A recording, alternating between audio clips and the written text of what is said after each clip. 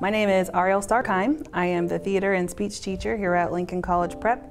And the teacher who had the biggest influence on me actually is a pretty long list of teachers. However, the very first one that comes to mind is my high school theater teacher. His name was Keim, and he was one of the most delightfully eccentric individuals you could meet and still not be caught off guard by any of his actions or anything like that.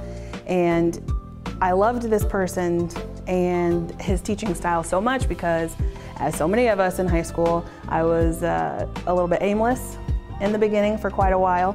I tried sports and I wasn't good at that. I tried band and I wasn't too into that. I tried color guard and it really wasn't my calling. So I was doing that thing that just about every kid does, where it's like, where is my place in high school? And I was really kind of struggling with it. And it wasn't until my junior year when I took an introduction to theater class, and Mr. Keim basically, as gently as possible, shoved me off of a cliff of this exciting world where things finally made sense. Instead of seeing the world in black and white, it opened up and colors were all over the place. And it was because I understood the language of theater and performing arts.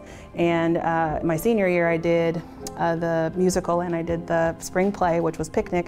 And there was one instance in particular where I always put pins in my hair just because it's easy access. You don't lose a pin if it's in your hair.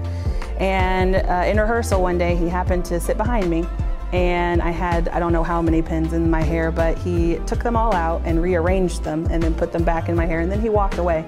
And the reason why I still remember that as an adult now is because it was the most subtle little thing that anybody could do. Just came and played with my hair for a second, but to me, as an awkward teenager who was not seen and was not popular, it was just a really nice way of him to say, I see you and I get you.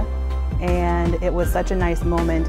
And so for me as a teacher now, I really put in an effort, not only because I want to, but I feel like it's so important for our students to feel like they are seen.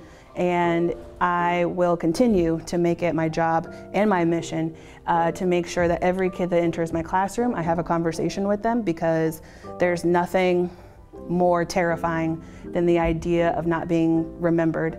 And so I make a point to remember my kids, and I ask them questions and I get to know them. And then that's the best way for us to know how we can help them move forward, is to know them. And so I thank Mr. Keim for igniting the spark of my passion for theater and for just teaching me how to see people.